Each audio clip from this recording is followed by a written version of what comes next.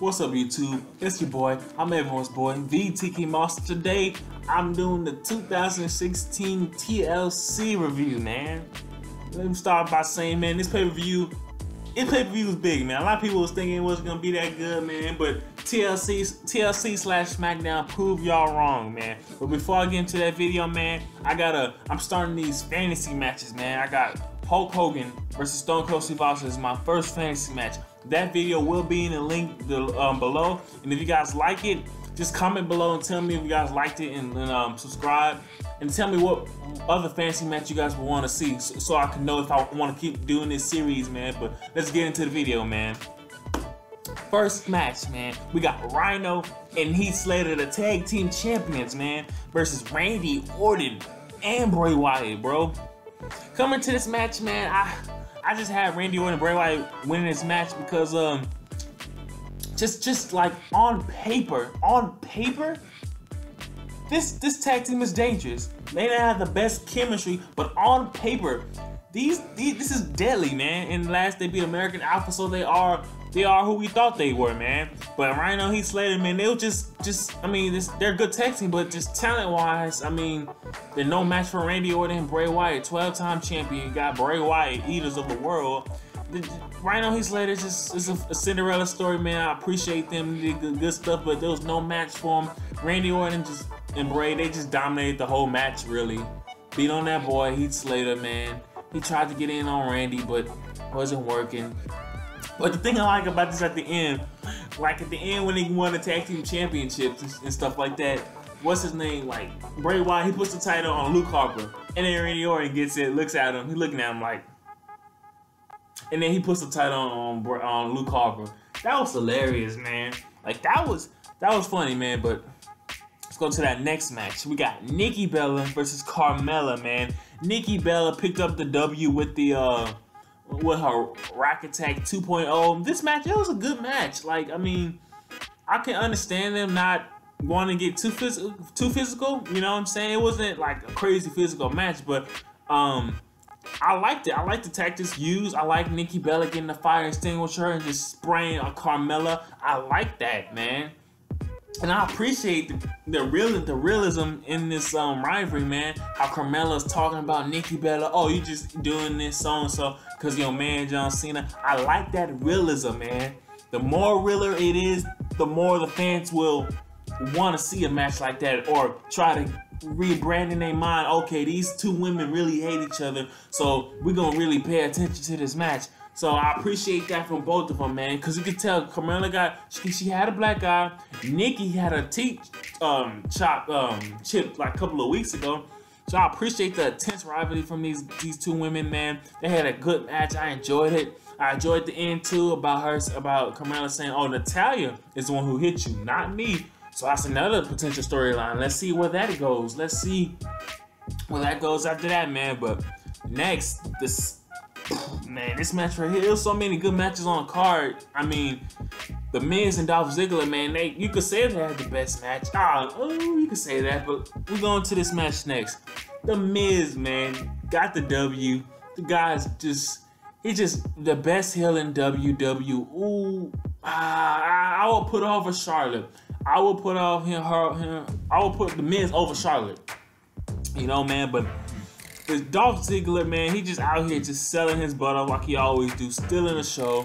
Freaking Dolph Ziggler, you know, the guy is amazing. You know, the DDT from the ladder, the DDT on the ladder from Dolph Ziggler, that was a good spot. I like that. You know, The Miz just getting beat up. The Miz being smart, working Dolph Ziggler's knee. He's working that knee for a reason, because you can't climb. It's hard to climb a ladder with your knee hurt. We saw Dolph Ziggler. He was climbing it with one leg. Just imagine when he was climbing it when The Miz was out, climbing it with two healthy knees. Dolph Ziggler could potentially win that championship back. But The Miz, being the smart veteran that he is, man, working on that knee. So Dolph Ziggler only had one knee to use, man. And then The Miz hit him with that low blow at the end to win, knocked his butt off that mug, grabbed the title. The Miz retains the championship. Great match. Appreciate The Miz and Dolph Ziggler going at here. going 100%, man. Just selling, using ladders as weapons. That was amazing, and I was actually shocked. I'm thinking like I'm like, the Miz gonna win. He's gonna win. Maurice is gonna do something. She's a wild card in this match. She didn't do anything, so that really got me. That I was just like, boy, I'm just waiting for Maurice. But man, she stayed back. And I'm shocked, and it's crazy, man. But shout out to those two, man. The rivalry is over. Let's see where what's next, man. But kudos. Next match: Baron Corbin versus Kalisto in a ladder match. I mean, a chair match. This match they put up. I don't think a lot of people was expecting this match to be as good, man. But Baron Corbin proving he can work with anybody. Kalisto, high flyer, could work his butt off, sell his butt off. Got Baron Corbin out here just, and it was realistic, man. Cause I mean, realistically, with chairs, using chairs, Kalisto put up a realistic fight, bro. You know, he was moving around, ducking, diving, moving around Baron Corbin, trying his best, using them chairs to take his knees out, take his back out, and then he hit him like with in the face with the chair, like with a kick. I wouldn't say a Van Daminator, but it was something I can't really remember. It was something like that though, man. But then Kalisto, he did like a leg drop on his chest, on them chairs, bro. I was thinking it was a 1, 2, 3. Like, bro, I thought that was gonna be it, man. Cause I was clean. It was like 4, 10, 12 chairs in the middle of the ring. This boy Baron Corbin just boom falls back. I'm thinking that's it. But man, he kicked out of that mug. But then after that, Baron Corbin just finished him with the end of days on the chair.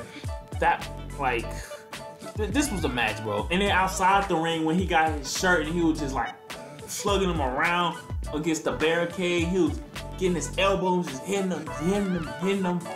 Just talk about a good physical match, man. Just another reason why TLC was the great pay-per-view. Man, maybe one of the best of the year. Maybe I gotta think about a lot of pay-per-views, but this great match. You could say this is probably the second best match of the night. I mean, I wouldn't be mad. You could have. Same with this match we're about to say now. Becky Lynch versus Alexa Bliss. Talk about a come out party for Alexa, man. I did not expect Alexa Bliss to beat Becky Lynch. I thought Becky Lynch came out here focused. She mad. She got put through the table on SmackDown. She coming out with a vengeance, man.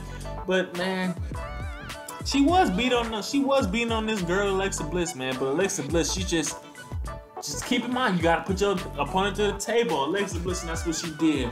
Caught Becky slipping. She was on the top rope. Alexa Bliss was down. You know what I'm saying? Out of nowhere, she just power bombed her through the table. Like, this match here is never a guarantee. The favorite would not always win a table match, man. Because with these tables, man, anything can happen. You can slip through a table. Anything can happen. And don't forget that DDT that Alexa Bliss did on Becky Lynch on that table. That was pretty cool. Like, when the table was just flat and she did it on the back of the table. That was cool. I like that. But congratulations to Alexa Bliss. I like it. I like Alexa Bliss. She's cool. She's a good heel. You know what I mean? She's entertaining. You know, I like her special. Like, it's kind of like a cartwheel not backflip, but like a cartwheel type of backflip kind of. Her special was cool, man. But I appreciate Alexa Bliss winning that championship, and her parents is there, so that's a good thing for her family. So kudos to Alexa, man. But hey, Becky Lynch is coming. She wants that championship. She's the first SmackDown's women overall pick. She will get that title back. I guarantee that. I'm just telling you that.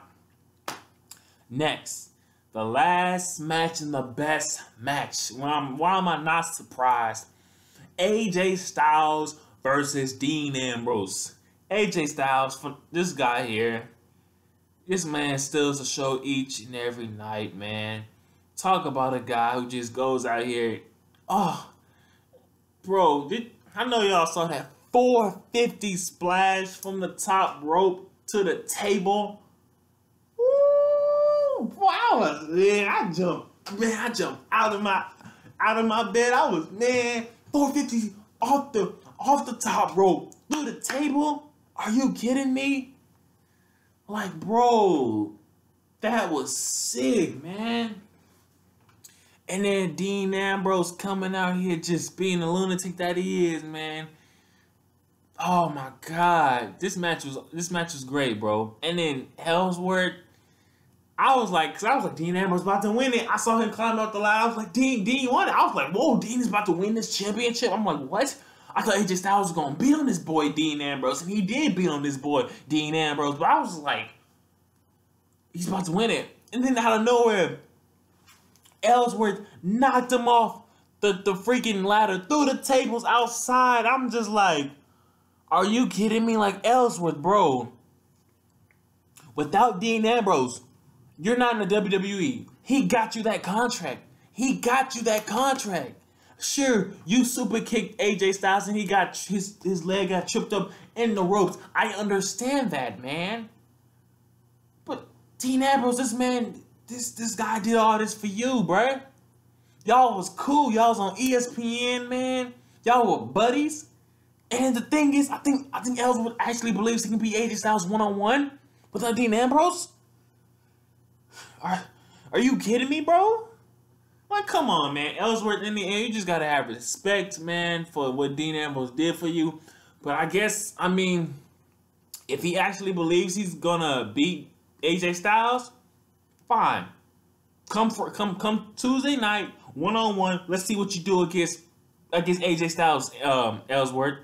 You know, you want to portray your buddy, the man who did all this stuff for you. You want to do that, Ellsworth? Fine. All right. Cool, man. But in the end, this pay-per-view was off the charts, bro.